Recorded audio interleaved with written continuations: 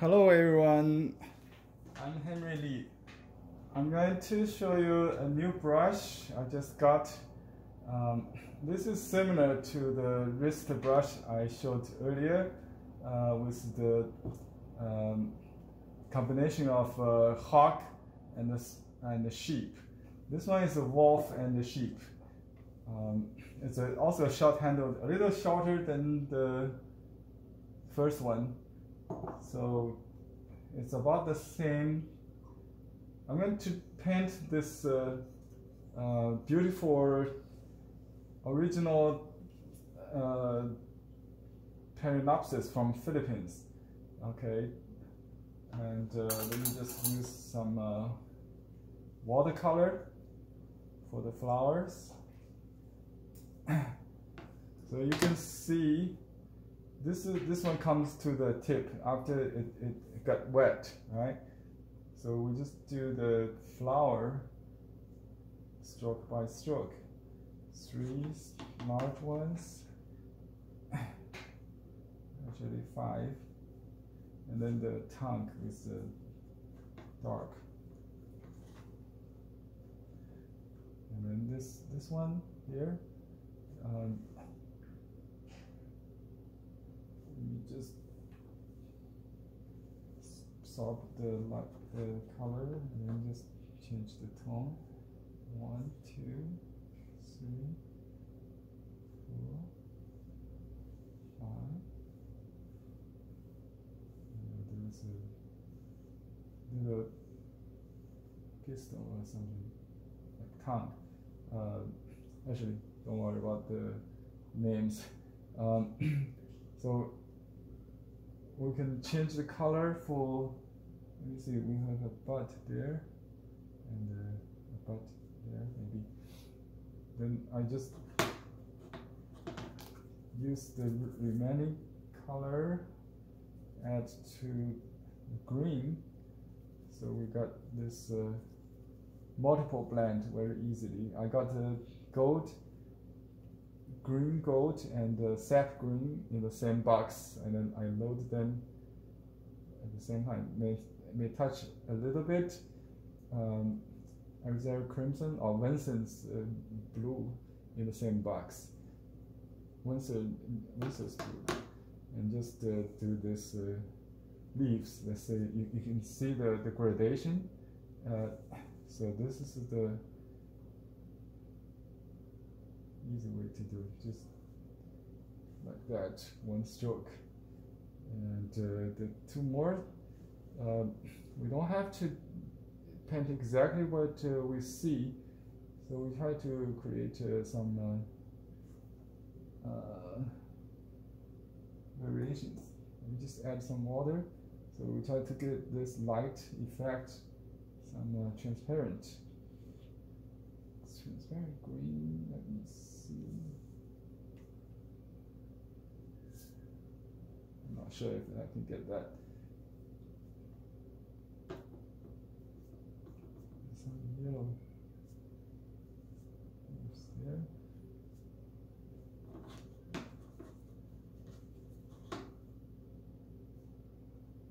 Okay, and you can use a paper towel to adjust the moisture, and just do with the tip of the brush the lines very easily.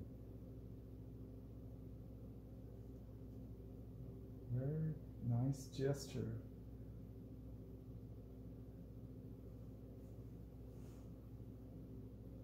And the roots should be different color, so we'll change that into gray. So just dry the brush. I don't really wash my brush that much. You can see how much water I use. And then use some brown and gray neutral tint from Danny Smith, I think, and some maybe dark blue, just blend a little bit. You got that gray, I hope some brown, more brown and blue basically. It's too dark. You get some gray. And actually, yeah, it's very green with mouse. So we just try that. I don't really see my brush. I just follow the my eyes concentrate on the object, and we go from one point to another, and then you kind of like pause.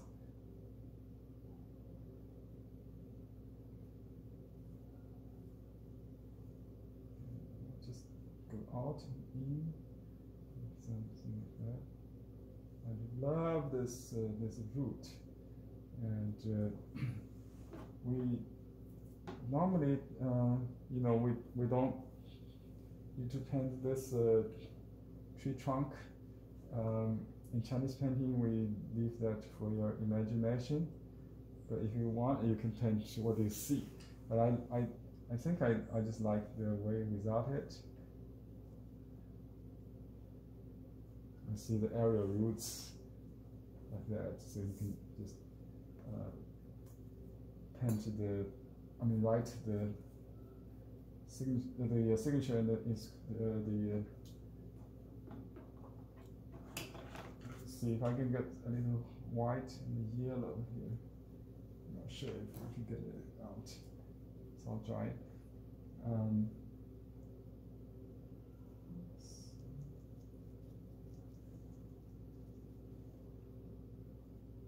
Just the print of yellow, green, yellow.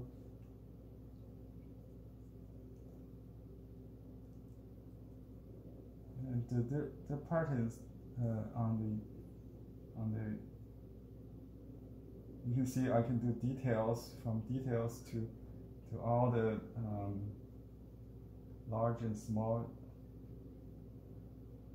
strokes in one brush without changing the brush. And we don't have to do the vein, but in this case you can just draw the center maybe with a dark blue or green to finish. There's some kind of texture on the leaf. If you want, you can stipple in a little mouse like that.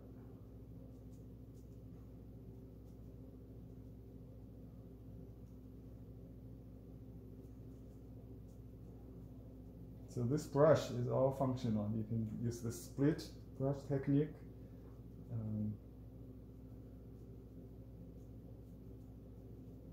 For like landscape.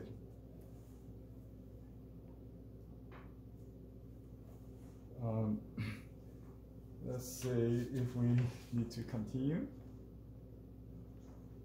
Why not? I'm going to experiment to just see all the variations of stroke that this brush can do. So let's get some brown, dark brown with some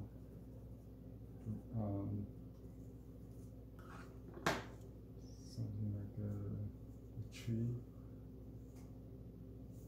Very dry brush for the texture. You see, this is how effective, and some. Whoops, that's too green, but that's the mouse covered. Just like that.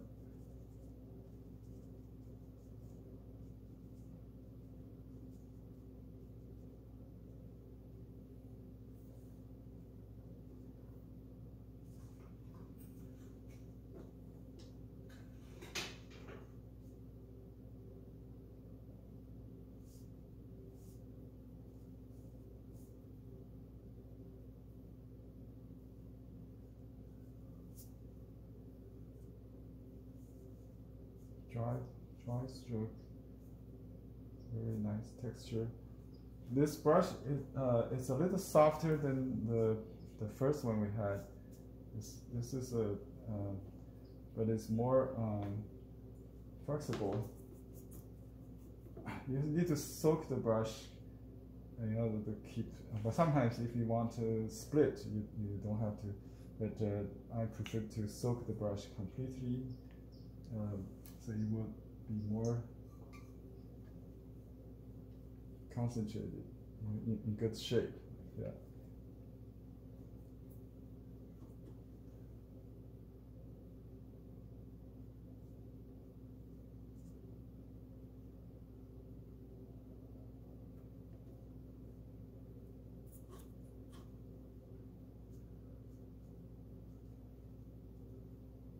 Just give a little consolidation wash for the trunk.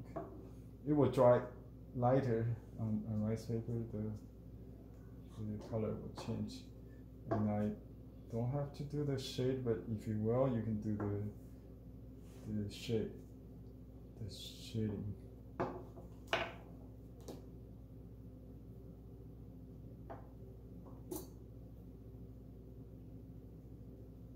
Let's see. That's it. And you can use this brush even to sign. Let's just do.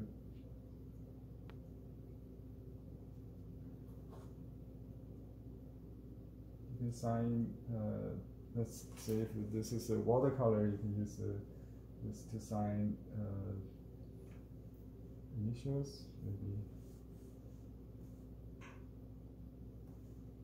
And just sign here.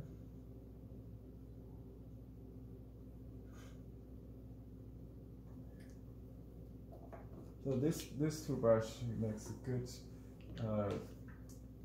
traveling brush. Actually, it's good, easy to carry, and also you can use this for home.